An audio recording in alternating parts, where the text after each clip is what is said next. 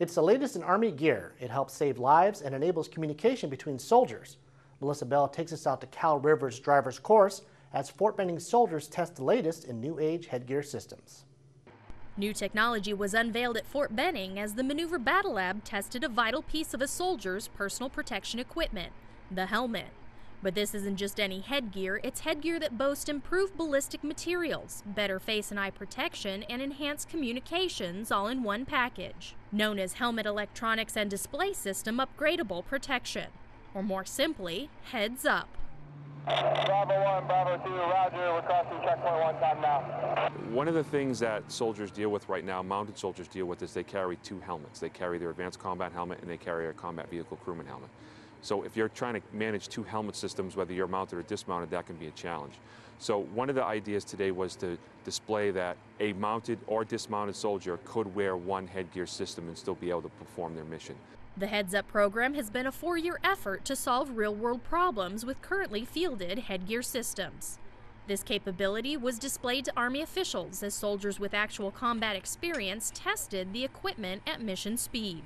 Roger, good copy, dropping ramp. So what we had today was two dismounted soldier squads with two mounted soldier Bradleys.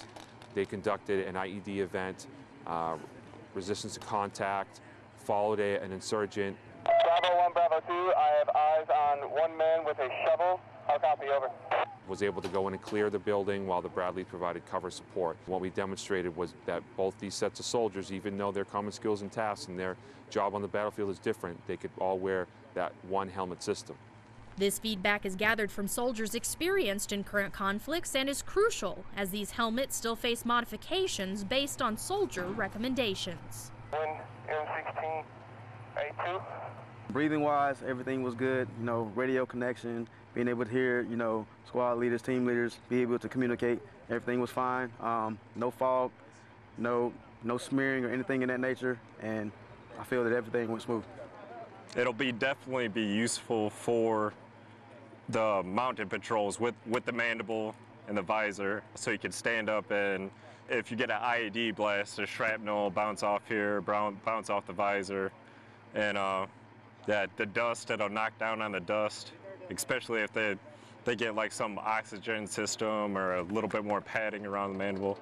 As these soldiers test this equipment, they've been downrange and know what's at stake.